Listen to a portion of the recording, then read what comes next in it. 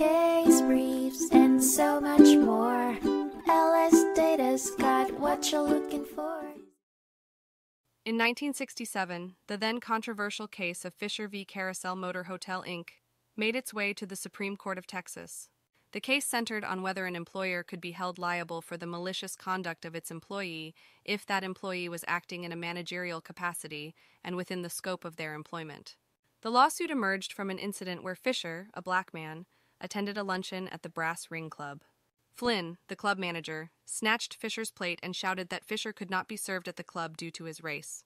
Though not physically harmed, Fisher felt humiliated and embarrassed in front of his colleagues, leading to him suing the Carrousel Motor Hotel and Brass Ring Club, as well as Flynn individually, for actual and exemplary damages.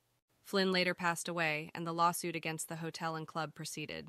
The trial resulted in a win for Fisher, prompting the defendants to appeal. The Court of Civil Appeals affirmed the initial judgment, but the defendants sought further review. The main questions before the court were whether the defendants should be held responsible for Flynn's intentionally hurtful actions, and whether there was proof of an actionable battery. Ultimately, the court decided in favor of Fisher, holding the defendant liable for actual and exemplary damages. The court ruled that Flynn's conduct constituted an actionable battery, meaning Fisher was entitled to recover damages.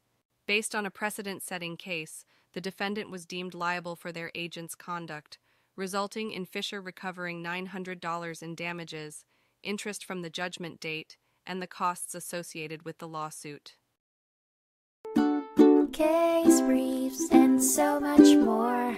LSData's got what you're looking for. Visit lsd.law, elevate your mind. Leave the stress of class.